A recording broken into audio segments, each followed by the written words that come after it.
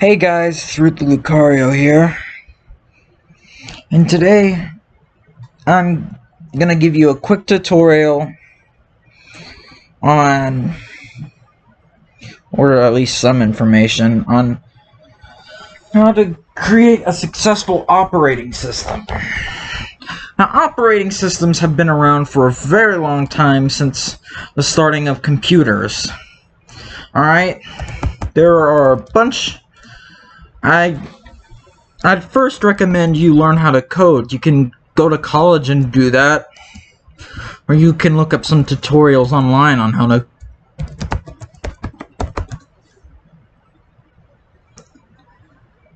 Yeah, there are many coding softwares. Alright, those could be useful if you're trying. Well, first it needs code to run and exist, so yeah, you might want to. Your best bet is to take college classes and keep taking them until you learn how to create an operating system. Alright, and then get your coding software.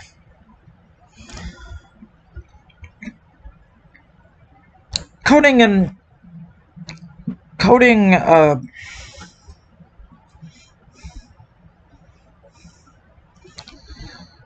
operating system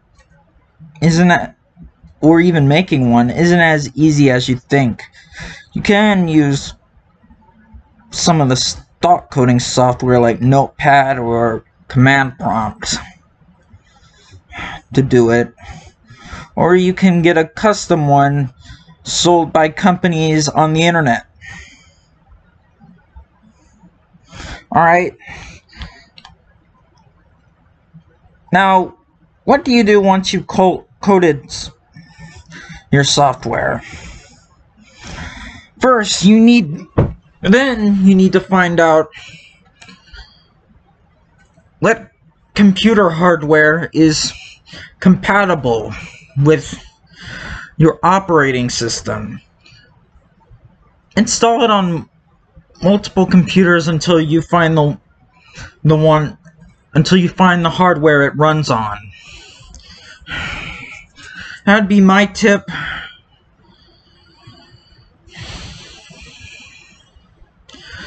But if you think it works on only one computer, you're free to try it. I don't recommend it. I recommend you try it on. I recommend you buy multiple computers and try it on there to see until you find.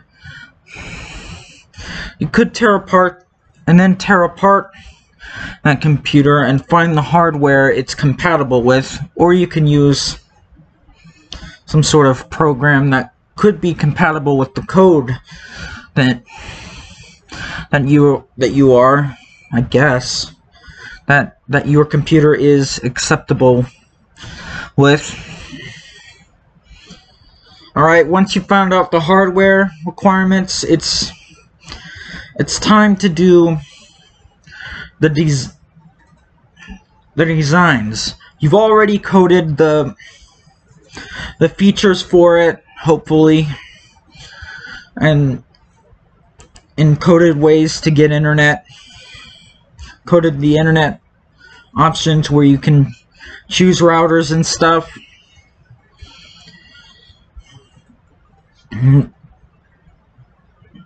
Now you already know the hardware requirements. Now you need to design the interface and the login screen, and which you've already coded. Just because you code something doesn't mean you can see it. You need to make a design for it. Here, see, I know I edited my Windows 10's wallpaper, but you might want to give that feature to other users because they might not like the stock wallpaper you provided. But that's up to you. Alright.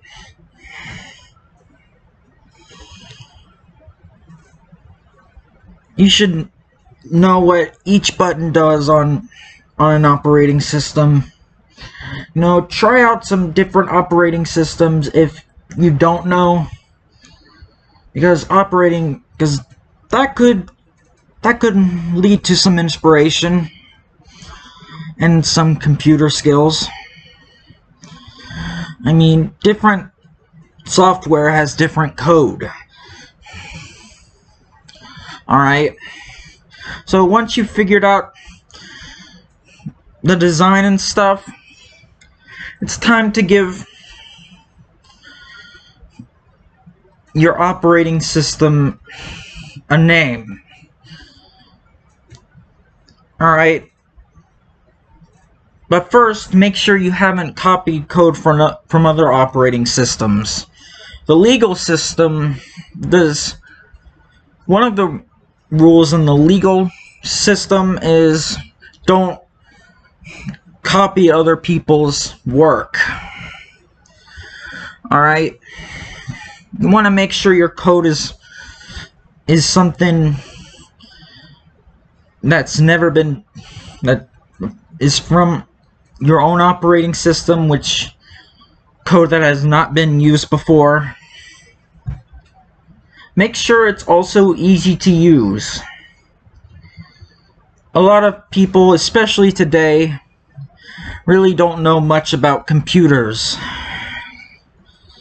So, keep that in mind. Keep it as easy to use as possible.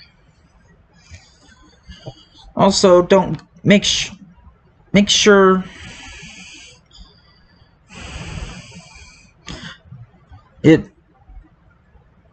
it's possible for people to enjoy your operating system. Many people don't like Windows 10 because of the data collecting that goes on in it. Alright. So don't try and collect other people's data like Windows 10 does. I mean...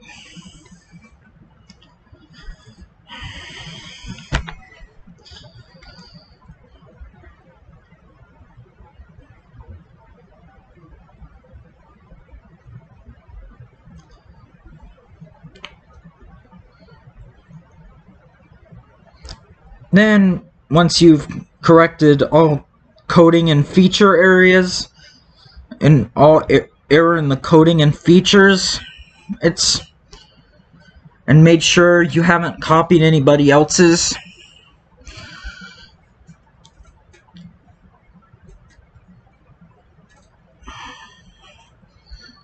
it's time to give each feature a name. Ones that don't distract from its whole purpose, and names that haven't been already taken from other operating systems. Like Windows, for example, uses the run bar. You could make a name.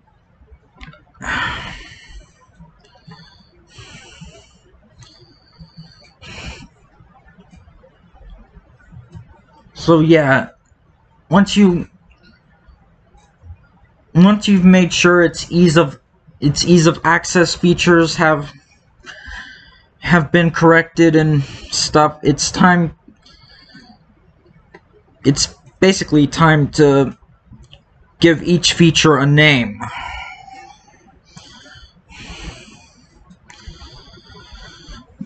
Like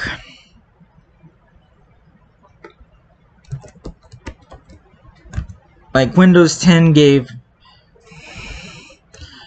this tool, the one you're seeing on the screen, no, not the recording software, but the other tool on the screen that's open, is called Notepad. Great for coding. However, I wouldn't use the Notepad in your operating system, because if you're going to sell it, You need to make up your own. You could use Notepad to plan your code, but not help you run it. That's another thing that people worry about, is legit code. Right, reverting back to a previous step, do not copy code from other operating systems. Alright? Once you gave the security features the name and already tested them and made the edits to add features and stuff, it's time to move on to the next step. Test it again and make sure the features work on different computers, because different computers have hardware that is compatible with different types of coding. So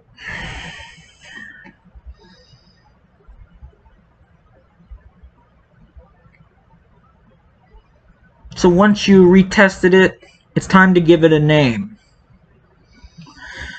This might take coding an operating system and making an operating system takes a few years if you're really that good at coding. But for other people who don't know code, such as myself, it would be better to go to college and keep taking college classes on coding your own operating system until, or just coding in general, until you know how to code an operating system. Me, I'm not that good at coding. I never knew how to code anything at all.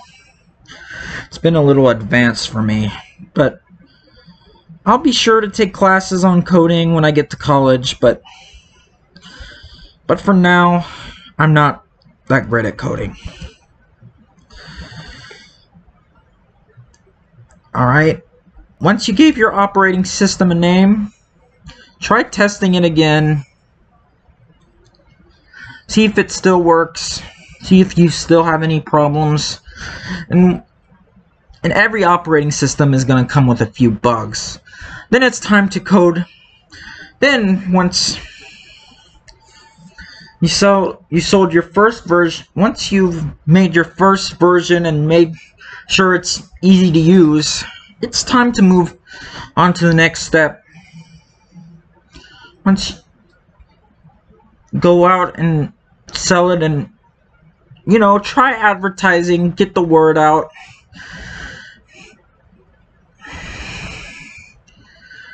And have customers try it for themselves.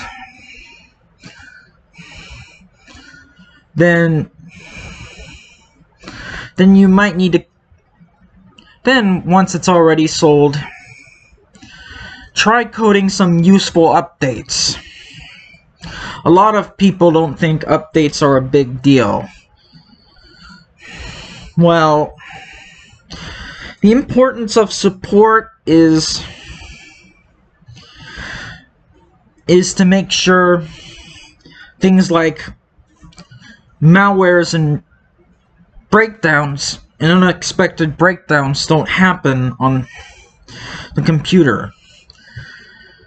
If you don't update a system, you might be vulnerable to ransomware, malware, and stuff like that.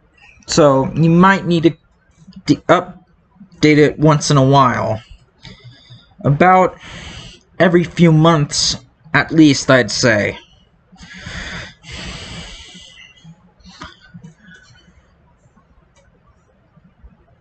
Next is, once you've made enough money,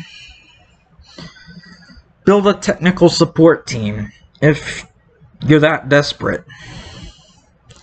Because a technical support team with qualified technicians who know how to use your operating system can help a bunch of your customers with problems such as blue screen of deaths,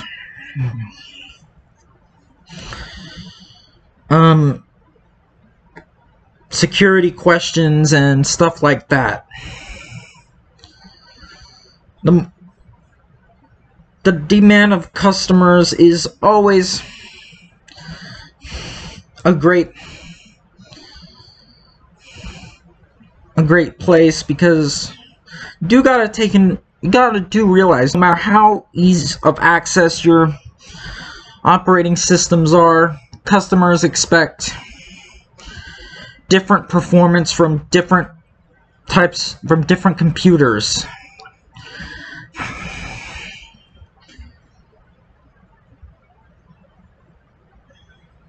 Alright, but if it's for phones, same concept, but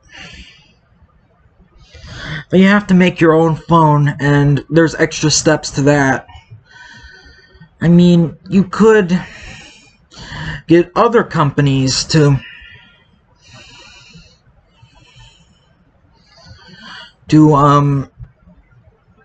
endorse your operating system on a phone if it's successful enough, but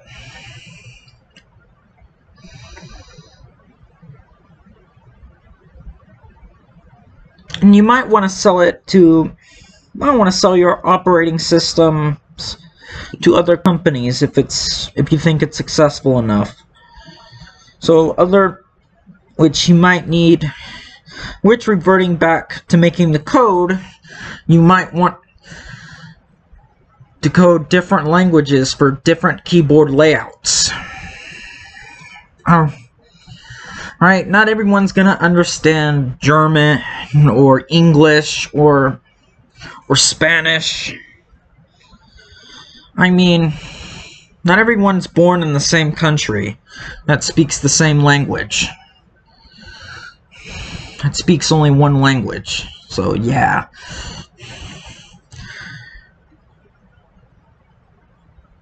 Again, that's ease of access part of the code. Alright. Once you've made enough money, keep saving money to support your operating system and to keep customers happy. If you coded one, you might need to code a better one if you think that's going to make you more money. And just keep following the steps. I'm sure there's more to it than what I said, but this is just a quick tutorial on... This is just a quick information guide on what you need to do before actually selling an operating system.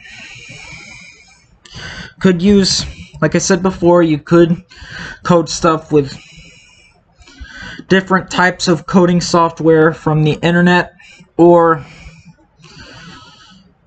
plan it out with Windows or Mac software or Chromebook software, whatever. I do think Mac and Chromebook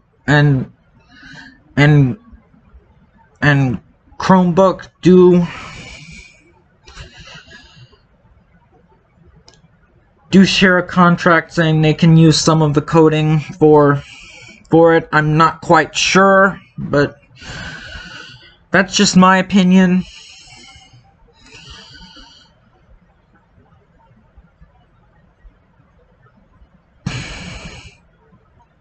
You could, for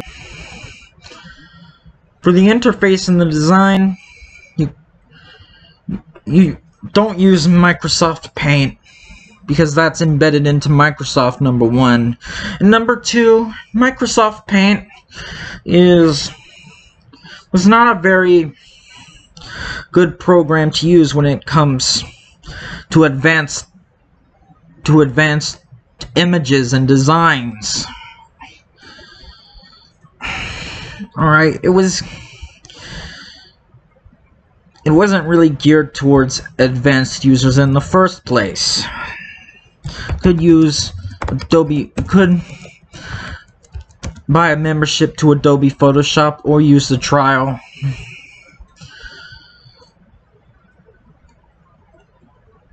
You could buy a license for Adobe Photoshop or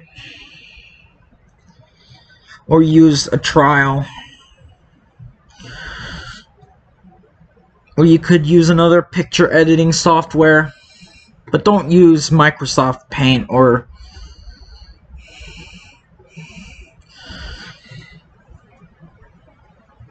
and try not to steal code, because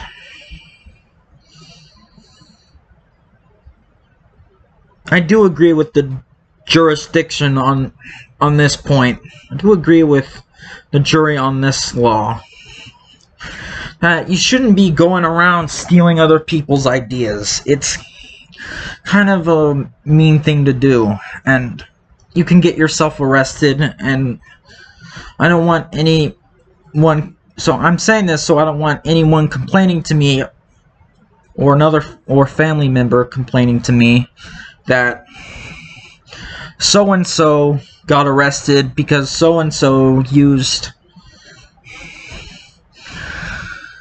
a code, put something in their operating system that from another operating system without their permission. Alright, so don't steal code, don't steal applications built in other operating systems. You can try to get third-party companies to accept support for your operating system, to support their products for their operating system, but then they'll have to update it, and it might take a couple days or months or years, depending on how new your operating system is.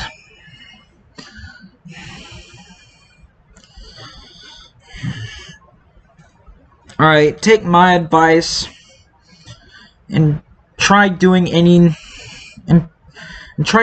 other necessary steps. If you've already been to college and know how to code, then know how to code an operating system, and you're just here to check, and you're just here to make sure you did it right, well, then you can watch this video and probably continue to code a new operating system. But this one was mostly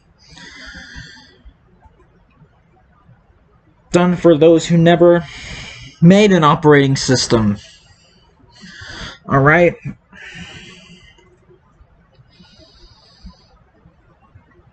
The code needs to be valid, though, in order to run an operating system. If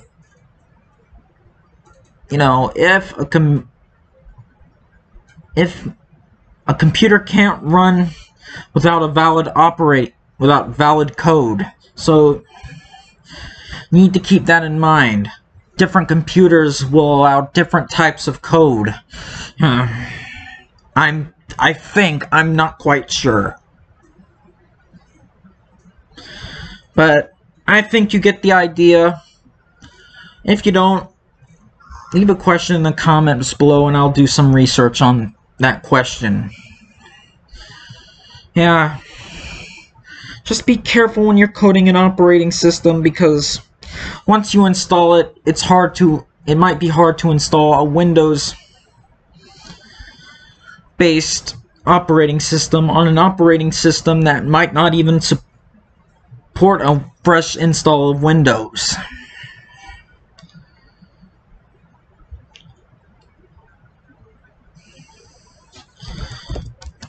Before I end it, I just wanted to look up a quick definition of. I just wanted to show you guys a quick, brief definition of what code on a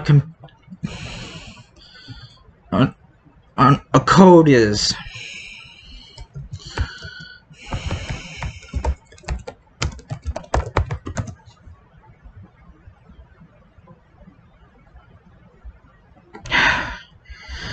Google is trying to be defiant, just says code, short for source code, is a term to describe text that is written using the protocol of a particular language by a computer programmer. Code can be used in a less formal fashion to refer to a text, not reform, written for markup or styling languages like HTML and CSS, cascading style sheets. So yeah, it's basically something that makes a feature run or do something when you click on it. Well, people mostly left click on things, because right click just adds like run as an administrator.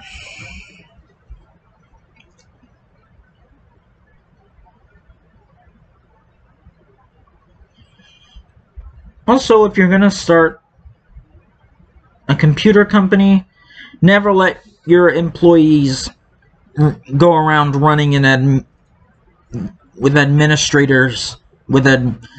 an administrator, because it could cause some problems. Make a user account with a strong password on your employees' PCs, and make sure to do your research on latest malwares, viruses, and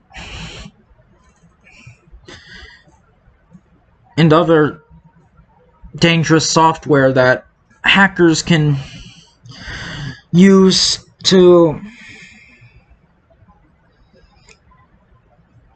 hack into people's PCs and steal data such as credit card, ID info, or social security numbers,